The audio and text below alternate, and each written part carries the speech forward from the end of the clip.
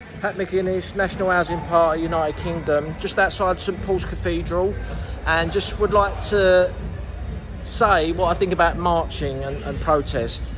Marching and protesting is not going to change anything, and everybody needs to get involved with helping a real anti-establishment party. I'm going leafleting tomorrow to help one of our candidates in London. You know, this is what I do. I try and help as many local candidates as I can, and you know, I advise everyone who watches this video to join an anti-establishment political party. You know, obviously we would like you to join our party. We're a Christian nationalist party. You don't need to be a Christian to join our party. Go to our website and read the policies, nationalhousingparty.uk.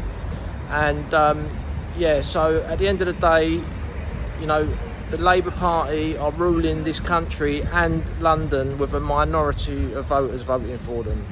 And it's just a case of getting something together in an area for the opportunity for someone to vote for something else. That's practically all we've got to do.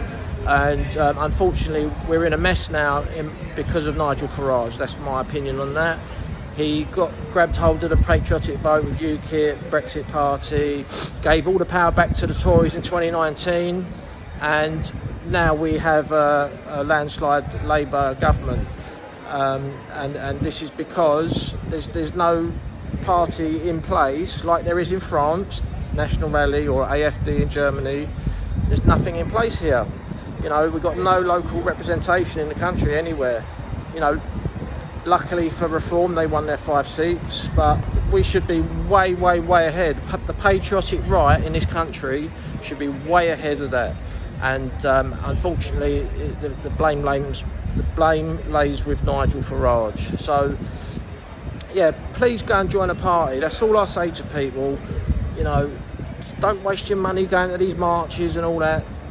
Donate to a party, join a party, help people go leafleting, help them to buy leaflets for candidates.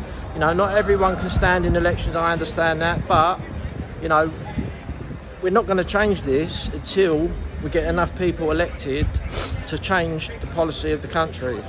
So, you know, unfortunately, Reform is not going to save us. They're not campaigning to stop accepting refugees for citizenship. That is why we have got the crisis at Dover, because we accept refugees for citizenship. The ECHR, leaving the ECHR is not enough. We need to leave the 1951 UN Refugee Convention as well. Reform won't touch that with a barge pole. You know, if you're a Reform supporter, put pressure on them. Keep emailing them. Say you want that policy in their policy, or you're gonna leave. We can't take any more refugees into this country. The whole world is heading here.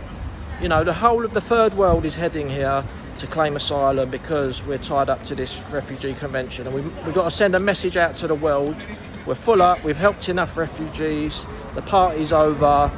No more refugees for citizenship. That's why they're coming here, to get that citizenship, yes. And then once they got their citizenship, they're going to get the benefits and the council flat. But we need to make it clear now to the world, and we need a party who's going to challenge Labour with that policy. And at the moment, Reform UK do not have that policy. Leaving the ECHR alone is not enough. So please come and join us. Check our policies out, nationalhousingparty.uk. We're not a massive party. We've got multiple candidates up and down the country.